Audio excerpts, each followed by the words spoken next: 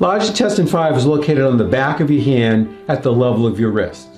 To locate large intestine 5, extend your thumb like this a few times. Then follow your thumb down to your wrist like this. You'll be between two tendons. Push in to find a point that is sensitive, sore, tender, or painful. That is large intestine 5. Activate this point by rubbing your ear quickly 5 times. Take a break for a count of 5 and repeat 4 more times. It might look like this.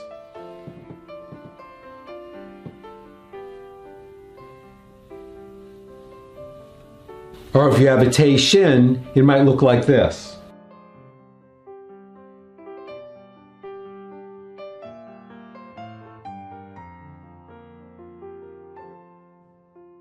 Now find and activate large intestine 5 on your other hand.